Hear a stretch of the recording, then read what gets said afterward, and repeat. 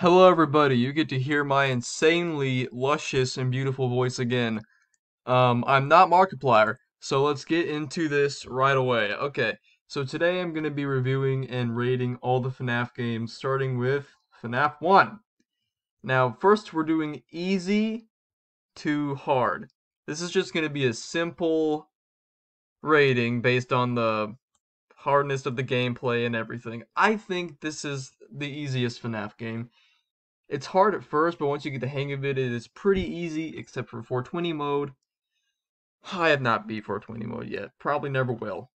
This is actually relatively easy once you get the hang of it, but in general, I think it's about medium. This one, it was hard. It took me a long, long time to beat this one. I think the lures and everything with Springtrap was just, it was hard. This, I haven't beaten this one yet, guys. I have not. This one I find super hard. Everything with the vents and everything is just hard. This one, it's in between super hard and hard for me. I haven't beat this one yet because I can barely hear the breathing, and most of the time I can't even hear it.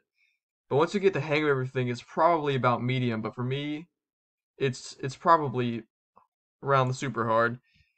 Sister location. This one, I say hard. Night 4 on the Xbox is just the worst experience anybody could ever deal with in their life. Um, Night 4 is just a freaking, it'll melt your brain.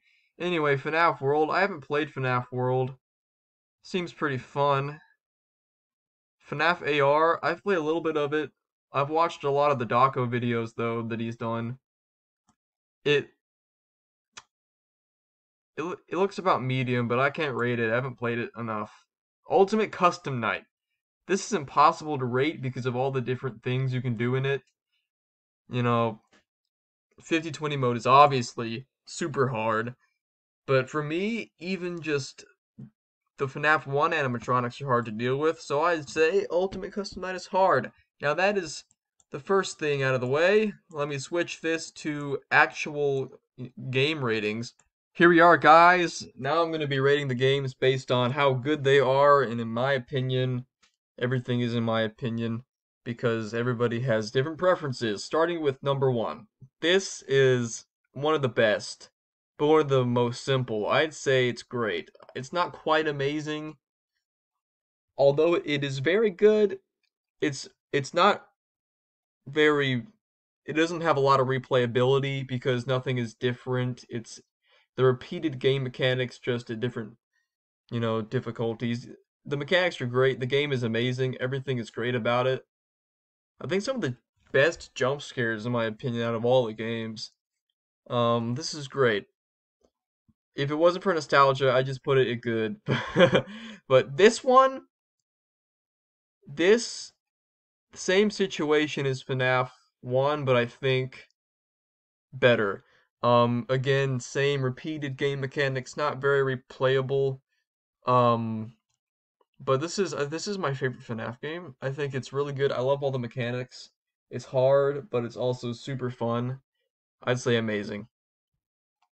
I'll go over the lore about all these games after I'm done with the basic gameplay review. Let me do FNAF 3. I'm gonna do them all in order. This is good, okay? Um, Again, not very replayable. Uh, the lack of animatronics in this one kind of takes away. But the lore, I think the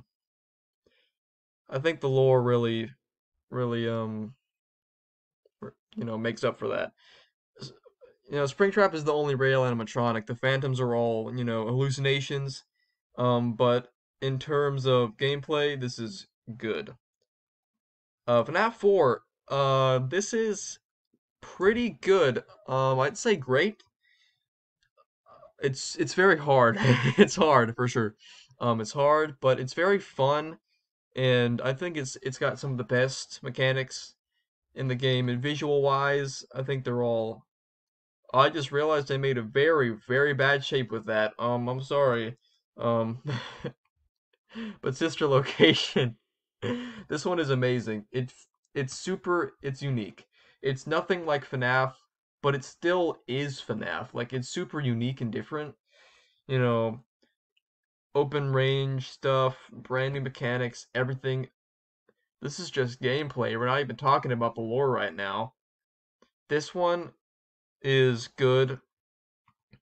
The knights are a little bit worse than the others, but everything about it, I think it's pretty good that you can literally actually build your own pizzeria with it, as well as doing a real, night shift.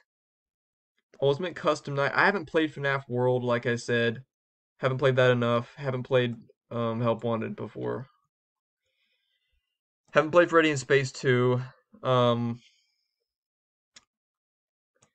Ultimate Custom Night. This is, I know, as much as I want to rate it higher, the jump scares were just, I'm sorry, I just did not like the jump scares. They just weren't. Everything else was good though. The jump scares were just the worst part. All right, now we're talking about lore. Everybody knows this, and this specifically go in the amazing tier for lore, and I'll explain why. Um, First, I want to do everything in order.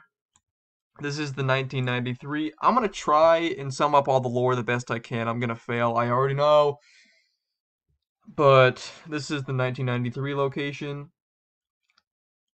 Um, this was after FNAF 2. We find out about everything that happened, like Bite of 87. Then FNAF 2 comes in with the puppet. Um, Amazing lore again.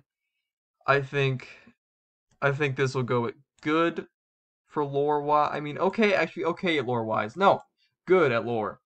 Because it sets up everything for the entire universe, but it doesn't have a lot of lore in it. This one is, I think, around the same. Um,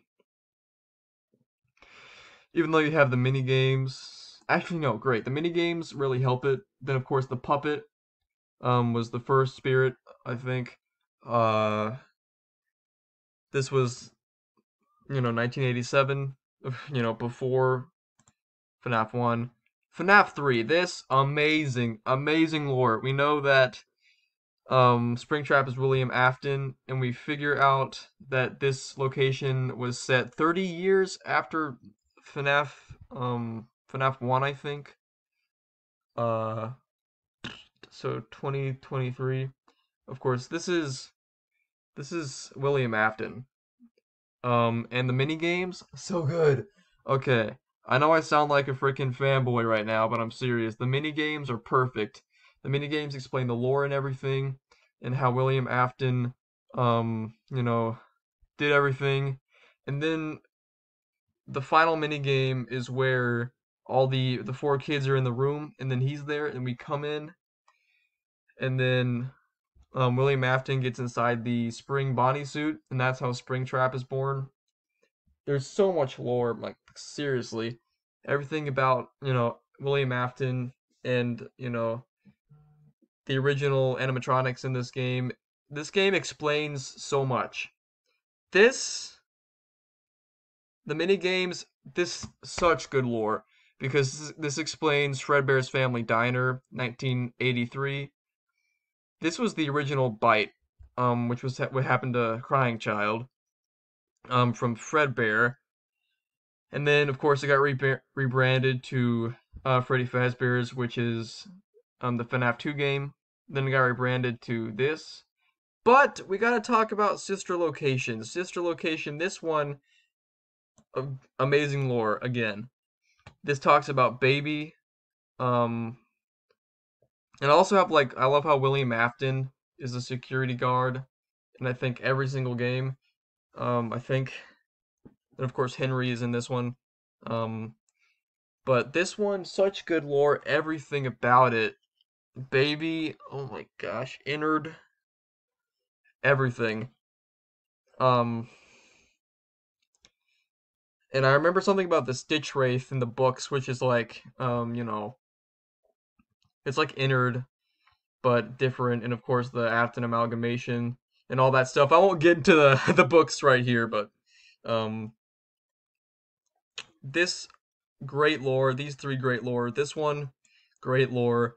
It might just seem like a normal pizzeria simulator, but no, it actually has so much lore that is just amazing that explains a lot and about. Oh, I forgot to mention the happiest day. Sorry, I forgot to mention the happiest day in FNAF 3 when all the original spirits of the original animatronics get set free. But the puppet's face drops last. If you don't know what I'm talking about, watch something from like Matt Pat or somebody. It's just so hard. All right. Next is FNAF VR. Actually, no, I'll do Ultimate Custom Night because this does have lore. This is basically when Michael Afton dies in Freddy Fazbear's Pizza Simulator, like completely just like his spirit's gone. This is his own, say, personal jail, if you know what I mean. Everything about this game, although it's got some very great voice lines, like Ned Bear, or or dare I say, Mr. Hippo. I almost forgot his name for a second. But I like that this is basically just this is, Ultimate Custom Night with all the or almost all the characters, but they also or Scott managed to make lore with it and say it's, William Afton's punishment for after everything he did. All of his creations here are attacking him forever. Dark, but yes. Um, Help Wanted. I have not played this, but from what I've heard, this is supposed to be great lore-wise.